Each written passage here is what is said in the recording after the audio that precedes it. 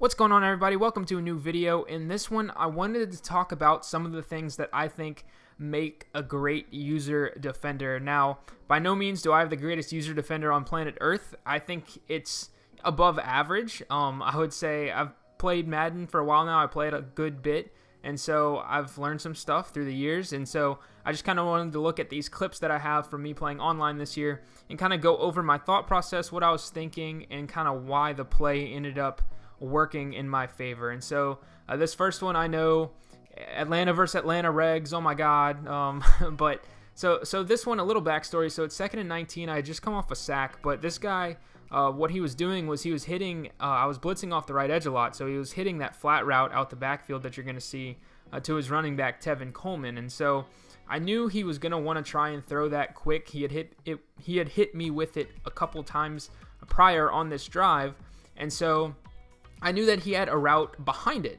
What I was doing was I was sinking back on the route behind it. He was hitting the flat. And so I said, okay, I'm going to fake like I'm going for the flat and then come back and peel back on the route because he's going to think that I can't get back to it. And so what you're going to see, snap the ball here. See how I shoot out to the flat. Now, I know he's not going to throw the flat. Now, the right read on his part would have been looking backside and looking at those two in routes over the middle of the field. I was playing pretty deep coverage here. I had probably shaded up, so I had my defenders playing pretty far back. You can see my safety in the middle there, playing more towards the first down marker. But so I knew at this point he wasn't going to throw the flat. If he didn't throw it already, he's not going to throw it.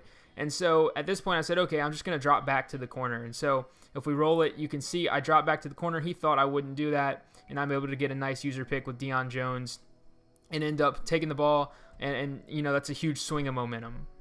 So the second clip, once again, Atlanta versus Atlanta Regs. But so this time I'm using Devondre Campbell on the left side instead of Deion Jones. And you're going to see my opponent was coming out. He's in pistol ace, I believe this was. And he was hitting a lot of underneath stuff to his tight ends. And so in this case, I probably made a mistake, honestly, at the beginning of the play and didn't react quick enough. But because of the angle I took, I was able to recover in time. And so this is something that's important to know just as a user, what angles you need to take to catch up to certain routes. And so in this case, if we go ahead and roll the play, you can see that he's got a drag route coming from the left side. His left side tight end crossing over the middle of the field. It's right behind my QB spy right now, but you can see that I'm a little bit behind it. I'm a couple yards behind it. And so for this reason, he thought as soon as he sees this, he's like, oh, my drag route has his user beat. I'm going to have the drag as soon as it clears the spy. But what you can notice, if I run it just a little bit and pause, notice how I undercut the route. Instead of trying to run parallel with it and trying to catch up to it, I took an angle underneath and basically said, okay, I don't need to just run straight at the route and try and catch up with him and, you know, tackle him when he catches it. I can undercut in this case, even though I'm behind, and I'll be able to jump up. Since it's such a shallow route, I can jump up and make a play. And so he thought he had me beat.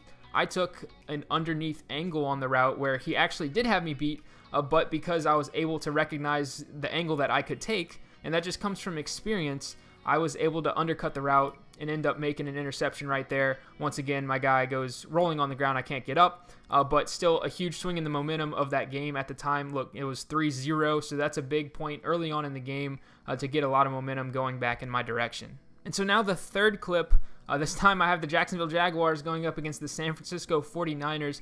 And this guy had a cute little scheme out of gun bunch quads. So he was dotting me up pretty well. I was trying to send some pressure at him since obviously he's got 5 wide. He can't really block anybody other than that tight end, and he hadn't been blocking him. So I was trying to just send heat at him and try to jump his first reads. And finally I was able to get him on this play. But what I was doing was I was blitzing that corner off the left edge, as you're going to see whenever I roll the clip. But he had a lot of really quick hitting routes, and he was doing a great job of making these very quick reads. And so what I said, I was like, okay, I'm going to start off to the inside because that's what I had been doing. I had been trying to lurk like a drag route or a quick seam route over the middle, and he was hitting me to the outside. So I said, okay, enough of this. I'm going to go ahead. I'm going to fake like I'm staying on the inside. And so pre-snap, I purposely lined up over the middle like I was going to do the same thing I had been doing. And I said, but at the snap of the ball, I'm shooting out to that left flat and you know, trying to make a play out there. If he fools me and ends up hitting me over the middle, then good play by him. But I had given him the flat a few times at this point, And so I said, okay, I'm not letting him throw this flat again on this 2nd and 10. And so if we go ahead and roll the clip a little bit, you're going to see he went with, I think it was a vertical setup here. And so I had been trying to stay over the middle to lurk. You see that deep crossing route. I have it covered with a safety this time. I had been looking at the tight end in the seam or the drag coming over the middle, and he had been hitting me with that wheel because I was kind of being hard-headed and kept blitzing off that left edge. And so this time I was like, okay, I'm shooting out. And so in this case, it looks like to him at the snap of the ball, all my defenders on the left side of the field are blitzing at him. You know, it looks like I'm out of position pre-snap. As soon as he snaps it, I'm over the middle of the field. So it tells him there's no way you can get out there fast enough. Now the thing with his route is that if it was a normal flat route, he probably could have thrown this and would have gotten, 5 or 6 yards, but the play he had been running had a wheel route on it. And so I knew this, and so I was like, okay, I can get out there a little slower than I could normally with a normal flat route. And once again, this is something that comes with experience, just knowing the routes, when they break, the timing of them, and just playing the game a lot. So this is something you'll definitely gain with experience, but it's mainly just picking up on your opponent's tendencies and recognizing what they want to do and trying to disguise what you're going to do as a user, because a lot of guys won't just throw the ball straight at your face. Some people will, obviously, but most guys are smart enough to kind of try and stay away from your user. So it comes down to a mind game where you really have to bait them into throwing something that it looks open, but it's really what you want them to throw because you're planning on breaking on it at the right moment. And that's exactly what happened here. So I lined up over the middle, broke to the flat. He thought he had the wheel wide open. He throws the wheel. And once again, that's another situation, as you see right there, I get the pick with Miles Jack.